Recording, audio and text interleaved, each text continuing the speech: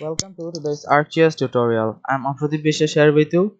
I'm from Kulna University of Engineering and Technology. Today we will learn about the accuracy assessment of image classification. So we have loaded our classified raster. So our first task for the accuracy assessment is creating accuracy assessment points. So we'll just go,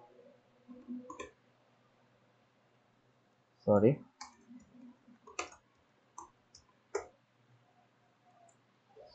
So here we'll give the classified raster, and in the points we'll save point shape file. This will be classified and the number of random points will be 90 because we have three classes and the formula is 10 n squared. Then if we click OK, it will give us some points, but the outside points that is not in our study area, we don't want them. So we can just select them and remove them. For that we need to make a selection of our study area like this way.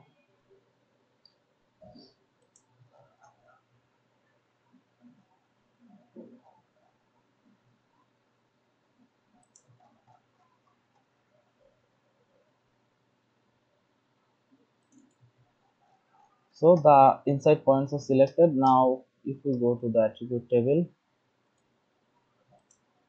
and invert the selection, that is switch selection, the outside points will be selected. Now if we start editing and just press tail button, the outside points will be removed. Now we have to just match the ground truth with the actual image. So our class names are 1, 11 and 21. 1 for water, 11 for soil and 21 for urban. We will match the ground truth with our actual image. So I will just turn off this image, and now we will just edit the ground truth field with the class IDs. So let's start. I will just fast forward the video.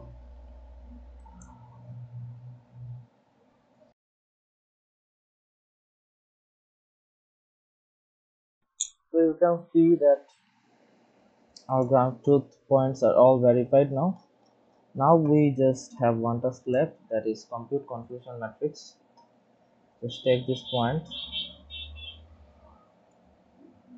and save it as, and the last we have to give .dbf extension because it will save as ArcGIS default attribute table format. So after saving it, let's look at it.